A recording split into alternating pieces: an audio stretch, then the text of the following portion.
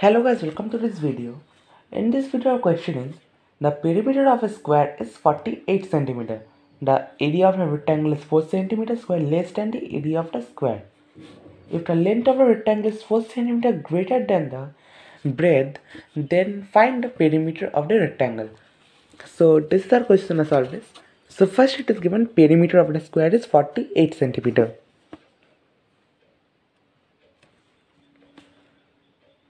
So perimeter of the square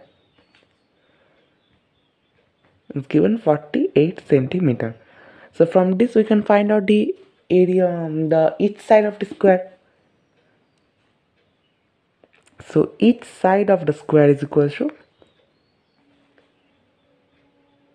perimeter by 4, that will be 48 by 4, so 12 centimeter. So this is the each side of the square. So with this 12 centimeter we can find out the area of the square. So area of the square is equal to 12 into 12, and that will be equal to 144 centimeter square. So you got the area of the square. Now in the question it is mentioned the area of the rectangle is 4 centimeter square less than the area of the square. So therefore area of the rectangle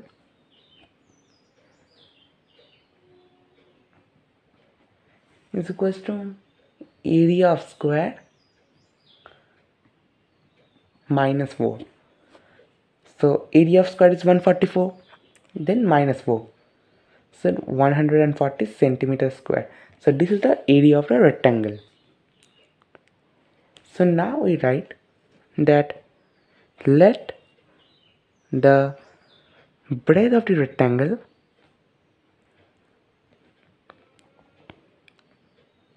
is equal to x centimeter. So therefore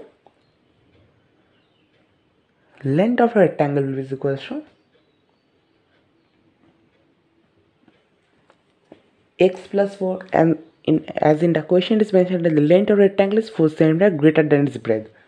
So if breadth is x centimeter, so length will be x plus 4 centimeter.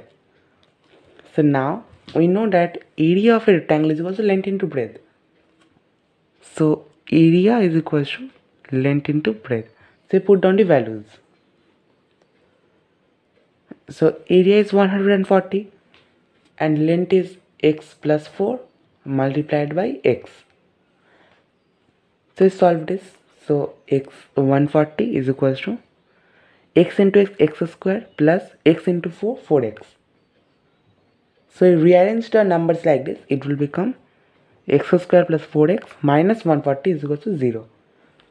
So now it has entered the quadratic form. Now I have to solve this. We have to solve this in such a way that we have to break this 4x in two parts such that they will become 4x if we will subtract or add them, and they will become 140 if we will multiply them.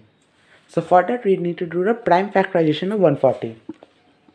So 140 prime factorization, 2 will go, then 70, then 2, then 35, then by 5 we take, it will become 7. So with these 4 digits we have to make it 4x by adding or subtracting them.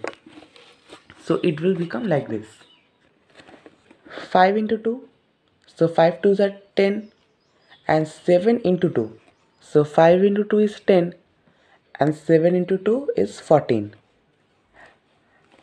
So 14 minus 10, that will become 4x. 14 minus 10, that will be 4. So write it like this: for x square plus 14x minus 10x minus 140 is equal to 0. So now clearly 14x minus 10x is equal to 4x, and 14 into 10, that will be 140. Now I take the common. So x is taken common in these two terms. So x plus 14 minus take, then x plus 14 here.